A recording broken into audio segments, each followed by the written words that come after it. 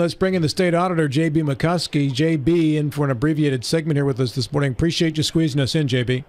Hey, guys. How are y'all? Excellent, thank you. I want to ask you, as the state auditor, I know your opinion was requested in regards to this money, this $28 million that was ultimately moved into a fund that helped to build the Marshall Baseball Stadium. And this was money that was basically rescue plan money, which we all thought had pretty tight strings attached to it. Is this going to be a problem for the governor and the state, J.B.? I certainly hope not, but my guess tells me that it will be. All right, tell us more. We spent millions of dollars on, we didn't, the governor's office spent millions of dollars on consultants to tell them how to spend this money. And what was interesting is that they had one right down the hallway. Our office spent an enormous amount of time helping guide our local governments through the exact same guidance that the governor's office had to follow. And what we found is that our county and city governments did a phenomenal job of taking this incredible once-in-a-generation federal funding and building water and sewer infrastructure with it. As we all know, internet's important, but nobody's putting a business where you can't flush a toilet. And we have catastrophic, centuries-old water and sewer infrastructure that has to be replaced before we can call ourselves a first world economy. And we went around the state with Senator Manchin, if you guys remember, and advised these folks that, let's take this money and let's build things that'll last. And by and large, our cities and counties were really, really great about making sure that's what happened with it. The early days of the COVID pandemic, I remember Governor Justice was very slow to spend the money, the first tranche that came in, because they wanted to make sure that they spent it appropriately. But it doesn't sound at the back end of this that the same examination was made on these funds as to this appropriateness? I am not going to comment on the appropriateness of the spending. Here's what I will say. And I don't know if you guys remember we uncovered about $3.5 million of federal fraud in Richwood. You remember after the flooding? Yes. And so, the first thing that I noticed when I got to Richwood is that it couldn't be more obvious that they didn't spend $3.5 million cleaning up their town. Does that make sense? It does. And so there's a concept in the law called res ipsa loquitur. What that means is the thing speaks for itself.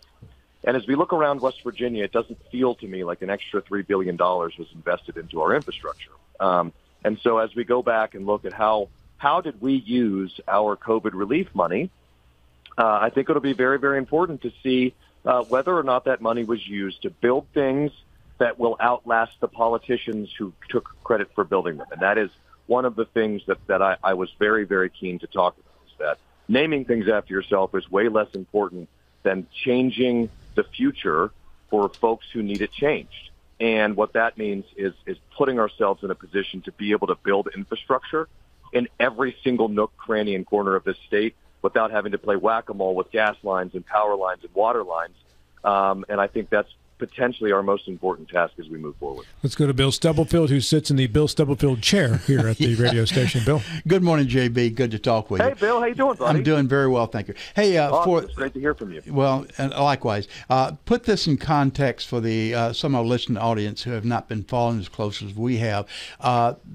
Early in the COVID days, the governor or the state use some of their money to fill some urgent needs in the infrastructure, the health department needs. So they did that. They loaned. They gave money to areas that needed it. And then after the COVID was over, the governor reimbursed themselves by a sizable amount of money, and it was put into a governor's fund. And from that governor's fund, the gifts and donations fund. Thank you, JB. Yeah, gift and donation fund. So anyway, all that is fairly straightforward up front, up to this point. But then, out of that fund, which has no oversight at all tied in with, the governor chose to use $28 million for a baseball field in Marshall. No, just 13. 13. Okay. I There's thought still it was $15 million left in for more gifts in the donations. Okay, so $13 million usually baseball. Yes. A couple of questions there. To me, this is where it gets awful shaky. Were you asked, or should have you been asked early in the game how the money could be or should be used, or are you strictly an auditor after the fact? I'm looking about what your legal role is. So my legal role is to effectuate the governor's intent as long as it has a rational basis in the law. And when we saw that transfer come through, it was immediately evident to me that this was a little different. It was a large amount of money going into a fund I'd never heard of or seen. And so we asked the governor to provide his legal and accounting basis for that. And so we got back a lengthy opinion from a company called BDO, which is a very large international accounting firm that the governor hired to give them advice on how to spend this money, and their lawyers. And so at that point, we were a couple days away from the federal government clawing all this money back because it hadn't been spent yet. And we were then forced with a choice. Do we allow the federal government to claw all this money back? And believe me, this was made clear to us. Or do we allow the governor to transfer this money over? And of course, I didn't know what it was going to be used for. However, it being put into the Gifts and Donations Fund, it was fairly clear. So, we were given an opinion by a large accounting firm and a law firm as to why they believed that this was legal. And at that point, it becomes a bit of a constitutional crisis if I try to substitute my legal and accounting judgment for what is theirs. And this is where Berkeley Bentley got involved. He was saying that he felt it was legal. Is that correct? That's correct. It is their opinion that it was. What is the official purpose of the Gifts and Donations Fund? I believe we can get back to the res ipsa loquitur concept there, and I think the definition of that fund is defined in its description. So what are the options here? I don't mean to be coy, but no. For the governor to give out gifts and to donate money. Okay, which is sort of odd when you consider that it's our money. Well, it's also the money from people in Iowa and Tennessee and Mississippi, right? They're federal dollars. Well, it's our allocation of everyone's money. That's well said. Okay, so the folks in Tennessee are funding a $13 million baseball stadium, right? I mean, the way this comes out. That would be accurate, as are the people in Mingo County. And how does that make sense to anybody? Again, I would have had to have been a mind reader to know what the governor's office was going to do with the money. Uh-huh. So what we were asked to do was to transfer the money into that fund. And after that, I can't. They're allowed to give Marshall money. And so once it got into that fund, they believe that the COVID rules do not apply anymore because they were paying themselves back for expenses that happened in a different department. It is a very, very roundabout way of taking COVID money and spending it for something that the guidelines probably didn't intend for it to be spent on. However, if they can go back and prove that they had X number of expenses that they had never reimbursed themselves for, then they'll be in the clear. But I haven't seen that yet. Will your office actually audit this transaction, JB? Yeah. Well, we already did.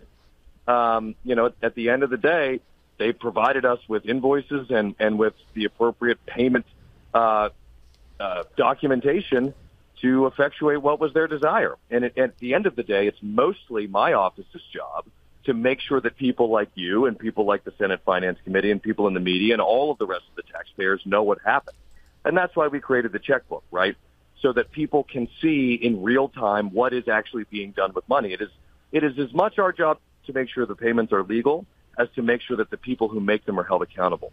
And what I'm really excited about is that that has happened because of our office's commitment to ensuring that every taxpayer and every media member knows how the taxpayer dollars are being spent. We're now having this conversation. 20 years ago, this would have happened in the dark in a back room with a bunch of cigars. Unfortunately, it would have been the same 8 people making these decisions, but you understand my point. And yes. No one would have ever known. Hey, JB, I know you have to go. I appreciate your time today. Any final thoughts on where this goes from here? I think where this goes from here is we're going to start having a great big conversation about how did we spend billions of COVID dollars to ensure the long-term stability of the state's economy. And it is my hope that we will find that there is either enough money to keep going or that we will find that we did it or at the very least, we will figure out how to do it better if this happens again. And again, I can't tell you guys how amazing our city and county governments were in stepping up and finding generational uses for this money to make sure that they're doing everything they can to provide the services that they have to. One quick question for Ken. Yeah. You may not agree with it the way it should have been done, but do you think any legality, any misuse of funds will be attached to this transaction? I hesitate to make any comment there. Okay. It would be, the answer to your question is probably not, but I have not. It's impossible for me to see that the total number of transactions as they related to both the CARES Act and ARPA money is so vast that I don't have a way right now on the phone to be able to answer that question. Fair enough. And ultimately, isn't it? I certainly hope not, and I certainly believe that if such an inquiry needs to be made, our office has kept an accounting of those records that will be second to none. And it's the federal government's decision as to whether the money was spent properly or not, right? That's correct. But right. now we got to let JB go. We got it. We promised to. I'm good for a minute. All right. Okay. Good, Bill. Yeah. But the fact that they paid back a loan the state made, does that color the transaction, or what was done? The fact that it was paying back a debt. Yeah, I think we're starting to get into this concept that my mother used to always instill into me, and that is just because you can do something doesn't mean that you should. Yeah. And it really ends up, it's two different analyses, and I think you hit on that perfectly. On that note, now we will let you go, JB. Thanks, JB. Hey, guys, thank you all. Have a great day. Take care. Appreciate your time.